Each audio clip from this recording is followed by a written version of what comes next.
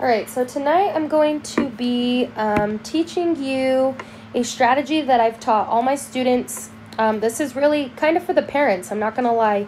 I feel like all of my students have mastered this, and it's been a great way to teach them how to divide fractions and whole numbers. So I'm going to kind of jump in, and this is really just for you to see so that you can see what they're bringing home, what we're learning in class, and also so you can help them if they are struggling maybe just a little bit with the homework. So I'm going to look at problem number 2, which is 1/5 divided by 3. And the strategy I'm going to use tonight is something that I like to call, well, it's called KFC. Okay, I'm going to write that over here, KFC. Now, I like to use this strategy because, first of all, KFC is something kids see often. It's a restaurant, obviously, but it's also a great strategy for them to use when dividing fractions and whole numbers because it's easy for them to remember. So I'm going to just jump right into this so that we can get through this video. So each letter in KFC stands for something. And the K stands for, I'm going to write it in blue. The K stands for keep, and I'll explain all these as we go. The F stands for flip, and the C stands for change. Okay, and all of these obviously mean something. As we work through our problem, I'll explain them. So the K in keep the K in KFC stands for keep. And what that means is we're going to keep the first number in our problem, whether it be a whole number or a fraction. In this case, it's a fraction. We're going to keep it the way that it is. So I'll just use black. Okay. So 1/5 is going to stay the same. Keep it the same, okay? Now, if that was a whole number like 7 or 2 or 21, you would just keep it the way that it is, okay?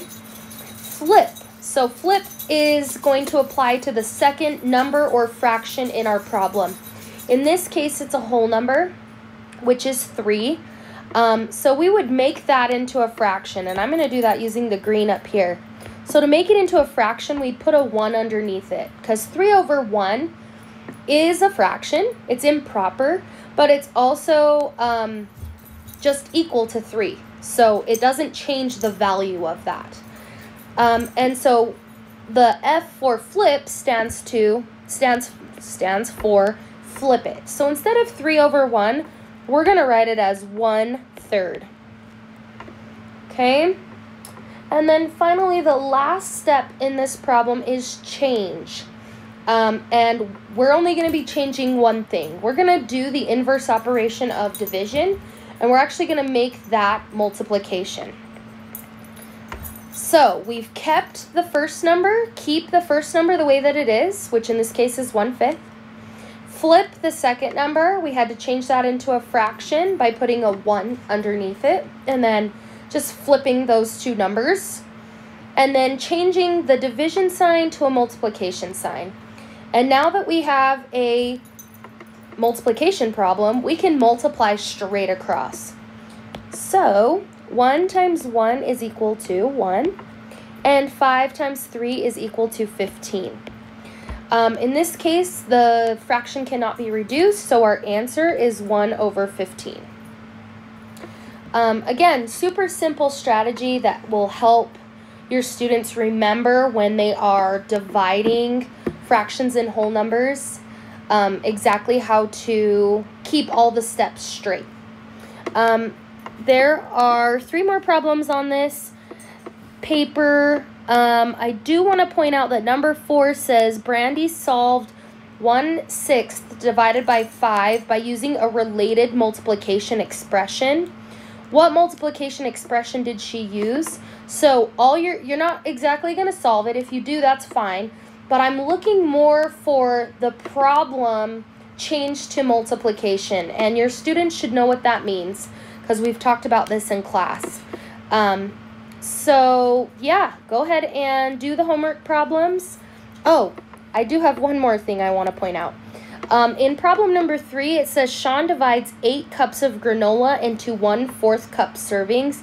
How many servings of granola does he have?